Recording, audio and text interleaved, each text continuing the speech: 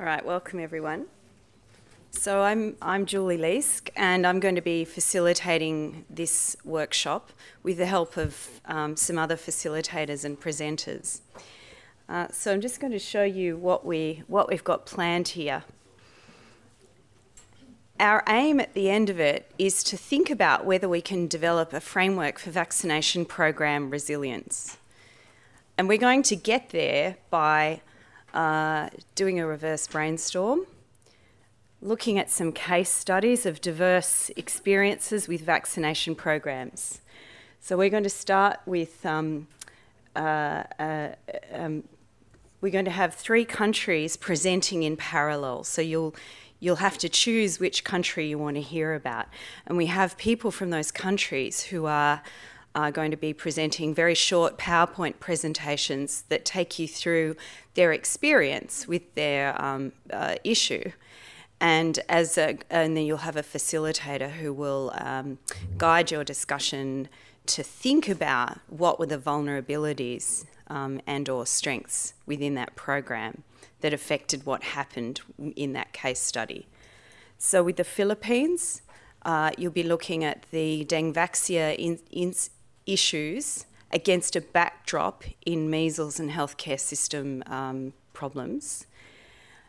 With Ireland, you'll be looking at the HPV vaccination experience and the vulnerabilities that led to a drop in coverage and the recovery that's been happening. And by the way, Anna Ong Ling will be presenting from the Philippines. Lucy Jessup will be presenting about Ireland. And for Australia, Kerry Wiley will be presenting the MMR vaccination scare, where we didn't get affected by coverage. So looking at what might have contributed to that lack of impact on our coverage when you compare it, say, with the UK, which had a big impact on coverage. So we'll be going to different rooms depending on where you want to go, and then we'll report back as a big group, and we'll have a bit of a discussion about the framework. So we're going to start with this reverse brainstorm session now. But before I go on, does anyone have a question? Okay. So a reverse brainstorm is designed to get you thinking about the issues in a slightly creative way. So we did this many years ago at our Motive think tank. And it's lots of fun because you kind of get to imagine yourself as a bit of an anti-vaxxer. So I want you to imagine that you want to disrupt a vaccination program. Write down 3 to 5 things you would ensure happens or that you would do. And some post-it notes are going to be coming around. And it's important that you use the post-it notes because we're going to all walk up to the back of the room and organise those post-it notes on a big board thematically. So put each new thing on a post-it note, and Kira's just bringing around those now.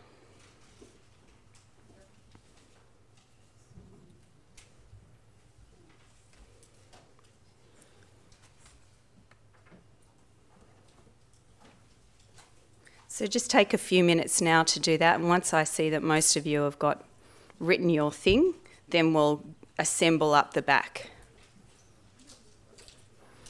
Okay, now the challenging part.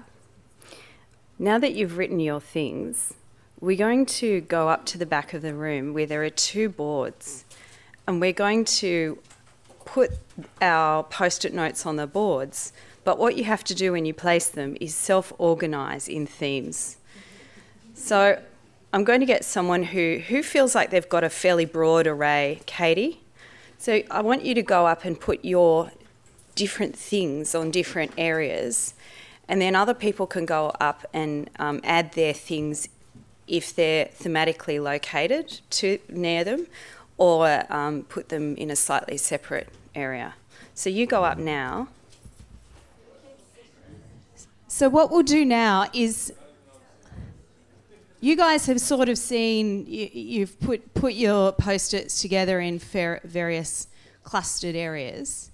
Now I want you guys to start to summarise them.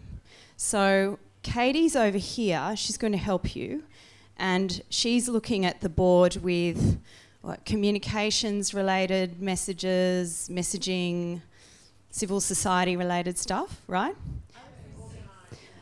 So we'll stay up here, I think, and it's delightfully chaotic and different, and we're not in straight lines and facing the same direction. We're not sitting. So what we're going to do now is we're going to hear from our people who have summarised the thematic clusters, and we're going to start with this group. And Holly, or Katie, Holly, yep, over to you. Really concerning the people in this room today about the underlying kind of message that kept coming out was about attacking people. So we are either attacking government, we're attacking infrastructure, or attacking pharma. Beyond the attacking, there was a lot of talk about sabotaging, so whether that's mobilising people to get into public meetings and start to get that sentiment, anti-vaccine sentiment through that one. We even went to the space of mobilising healthcare workers to rise up against the system. Other spaces beyond the attacking one really was about the systemic issues, so increasing the amount that you need to pay or increasing the travel to access services. Then back to the supply space, so we could have electricity issues that would affect refrigerators, or we could attack the refrigerators, as someone said. We could have supply chain issues, which then reducing the actual availability in communities. We could go as far as having fake vaccines or having expiry date issues. We could be attacking the credibility of managers, lobbying against those, getting into the research space and actually going as far as publishing defamatory stories, anti-vax work. Nope, I think that's it. Yep.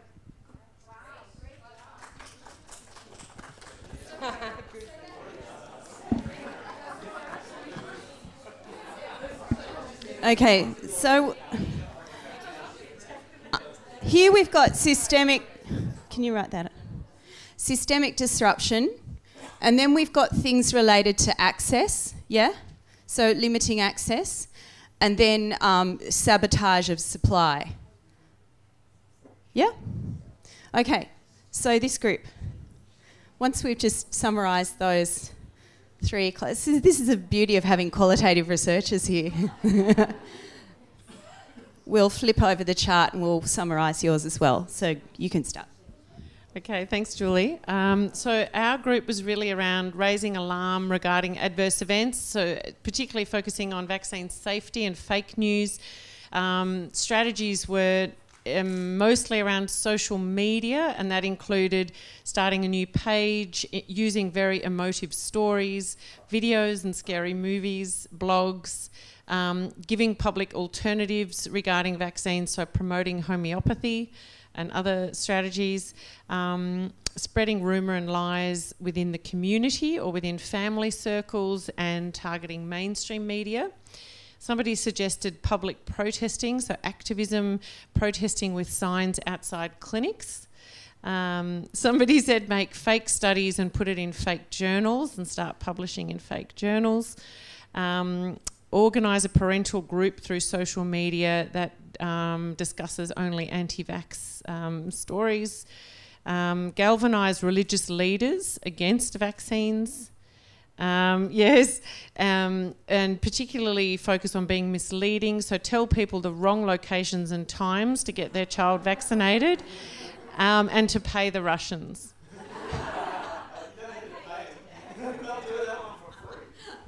Who said that? Is that a troll one? Is that a fake bots? Yeah, okay. So how would you, I heard Heidi saying this is about strategy, etc. How would you sort of summarise these as thematic clusters? I think it's really around, fear, and it's around raising concern about vaccine safety and how that message is amplified. And how is the message amplified? How would you summarise that? So the main four were social media, mainstream media, within communities and within family circles. Oh yes, influences. Great one. Okay. So can someone just flick to the next slide for me, please? Just race down and flick to the next slide.